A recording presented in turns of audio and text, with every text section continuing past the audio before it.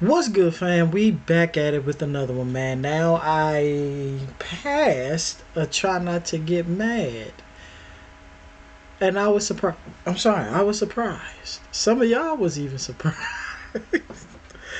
So we gonna see if I pass another one. I'm on a streak. I'm 1-0 right now, man. Let's get it.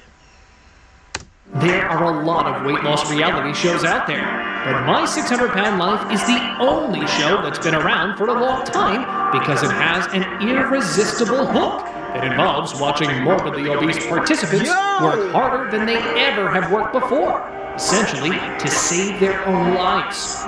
Even when star patients become frustrated or quit, it's incredibly uplifting, especially given that they've all come from traumatic backgrounds. All of this can lead to some truly crazy moments. And in today's video, we are going to take a look at a few of them. So, let's roll. JT. Oh, I'm afraid because of how big I am. I still can't stop doing what's causing it. If you think you've seen it all after watching back-to-back episodes of My 600-Pound Life, let me tell you that you are wrong. As JT from Oklahoma was the craziest to watch. He using it as the guy had gained nearly 900 pounds by the time he left for Houston. JT was one of the heaviest patients to ever enter Dr. Now's care on the show, and certainly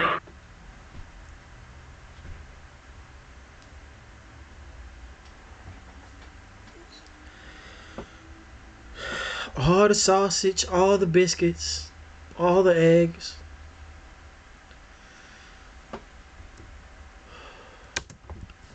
the heaviest one viewers have ever seen on any reality TV show. But it's worth noting that he had a massive lymphedema on his leg, which added an extra 100 pounds to his weight, bringing his total weight to 892 pounds. He was living with his dog and his girlfriend Jessica when we first met him. He was 32 years old, but he hasn't worked since he gained 700 pounds at the age of 25, as he Ooh, I'm trying couldn't physically stand up. But what really took our breath away was the fact that, despite being unable to work, he had the energy and determination to walk to the door and get the pile of junk food that was killing him. And getting that big then, of course, made things even harder because I couldn't fit in my desk then, sitting in chairs like the other students. But there was a bright side.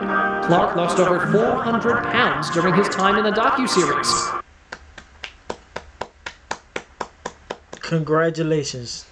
Congratulations. I gotta show love when it's due. Weighing in at 491 pounds. While it was a good start, he still had a long way to go to be in a healthy range. It's safe to say that many fans would be thrilled to see Clark return on a Where Are They Now episode, just to see how his lymphedema has progressed. That's just according to you. What do you mean? What are you trying to tell me? My mental state, me not being in a mental state. Tammy Patton. I won't even have the ability to get out of bed soon if I keep going with this. Tammy Patton from season I ain't never seen her. 9 had a particularly traumatic upbringing. Her father was a drug addict, and after her family relocated to Texas to start over, Patton became reliant on food. Tammy had always struggled. What do you need all that for, man? What is... You got 2 kinds of bread on your plate. What? Struggled with her weight. She spent her childhood years with her mother and brother. Her family, however, began to experience financial difficulties when she was 9 years old. They were starving because of her own father's food addiction. The California native had gained over 300 pounds by the time she graduated high school. Despite knowing that her daughter was in trouble, Patton's mother never restricted her food intake. By the time she got to Dr. Now, she was 41 years old and hovering above 600 pounds. But the most bizarrely delusional part was that when the doctor asked about her eating habits, So far, what you have done to lose weight? I've tried a couple of diets. I've tried, she kept making excuses. Who Are you fooling, ma'am? Like, seriously. Who are you fooling? That she wasn't addicted to food, but rather didn't care much about what she was eating.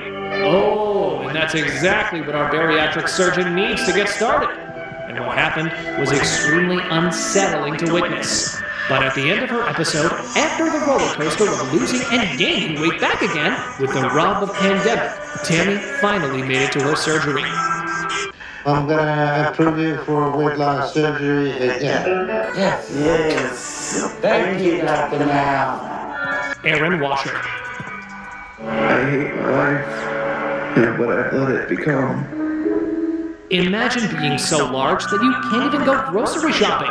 That was the... Imagine getting so like that you can't even see your penis or your vagina. I like seeing my penis. And I know there's a lot of you women that like seeing your vagina. Please keep it that way. The case with the young Aaron Washer, who was so large he couldn't go anywhere on his own. So, Aaron devised his own plan as he forced his elderly 76-year-old father to shop for him. But his father wasn't sure how much longer he could do this. Aaron cannot get in and out of the car easily, and he can't stand and walk very far because he doesn't have the strength. If you can get in the car, sir, he can. Trust me. Aaron expressed guilt and shame about it, but then claimed that the reward of all the calorie-dense food and treats makes him forget, and that he doesn't give a damn about his father's health. Aaron has been confined to his home since the death of his mother to care for his aging father. However, the tables have turned, and his father, a war veteran, is now looking after him. Aaron was enslaved by his food addiction, and despite being in constant, excruciating pain and feeling bad about himself, he continued to do the wrong things and eat everything in sight. He couldn't walk without the aid of a cane at his peak weight of over 700 pounds, and his exercise was limited to walks to the kitchen and bathroom.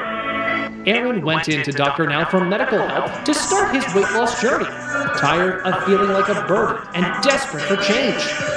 Aaron was able to stick to the diet and exercise plans given to him thanks to his father's constant support. And as a result, he was able to lose a significant amount of weight on his own and gained approval for weight loss surgery.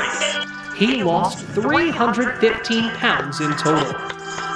So we're gonna go ahead and approve you for weight loss surgery. Get it.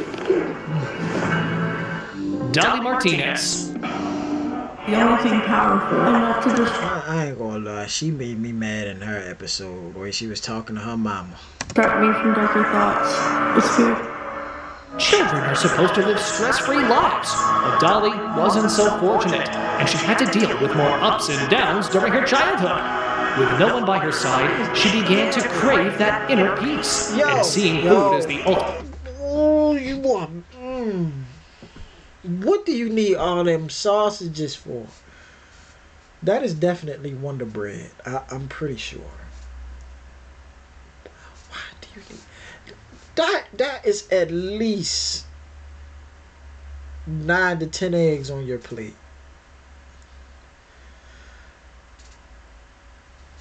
I'm trying, y'all.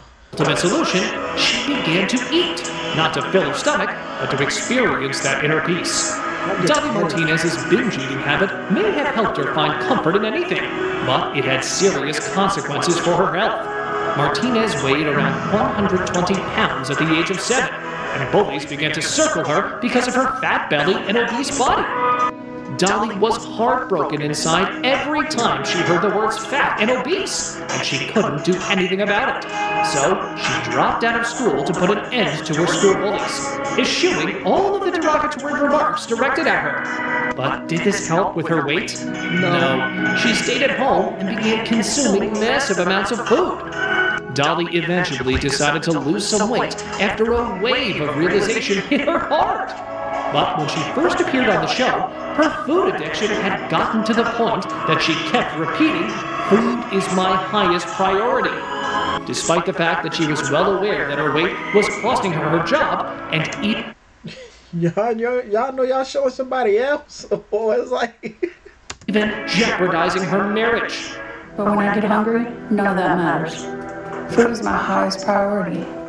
And she couldn't get her weight down to her goal. So Dr. Now turned her down because she had only lost 40 pounds in a year and had made no behavioral progress despite seeing a psychotherapist. You lost 40 pounds a year, man. You know how much weight you could have lost in that 1 year? Like, 5 hours to tell you how I feel, and I will not take her back. Before we go on to the last psycho and crazy moment on our list, we'd love to hear your thoughts on today's video, as well as if you have any other favorite shows that you'd like to see on our channel. Nicole Lewis. I hate what my life has become, and if I don't change, I'm not going to be here much longer. Lewis had a difficult childhood, and like many obese people on the show, turned to food for comfort. She was raised by parents who were drug addicts and didn't seem to have much time or patience for a young child. Nicole's mother was finally sober enough to be a part of her life, but it wasn't a pleasant experience either. When we met Lewis in her episode, she was 23 years old and weighed around 700 pounds and already had 2 children. Her traumatic childhood, as we told you previously, influenced her choices later in life, and her weight became so bad that she couldn't fit through a bathroom door or comfortably shop at a grocery store.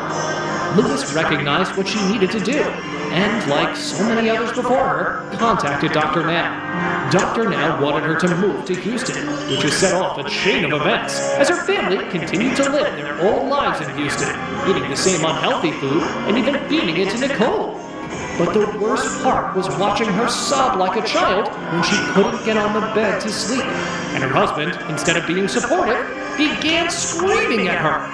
Tell her, you know what? If you are going to be supportive, you can She came back strong after a shaky start, attempting to cut so many calories and carbs at once. She was eventually able to get back on track and lose a he need to get on it too. total of 163 pounds. She was given permission to undergo weight loss surgery. I'm going to approve you for weight loss surgery, okay? Oh my gosh. Okay? Thank you so much. That's good news. This man is like Fat Marv. He look like a Fat Marv. You know, Home Alone.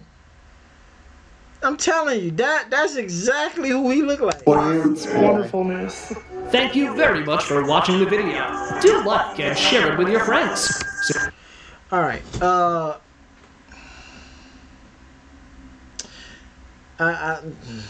let me know if I broke y'all, because I'm pretty sure that I got a headache trying to keep this together. Let me just go off on one video one time. Because I got a headache, man. I wanted to say so much in this video, but I'm trying to keep it.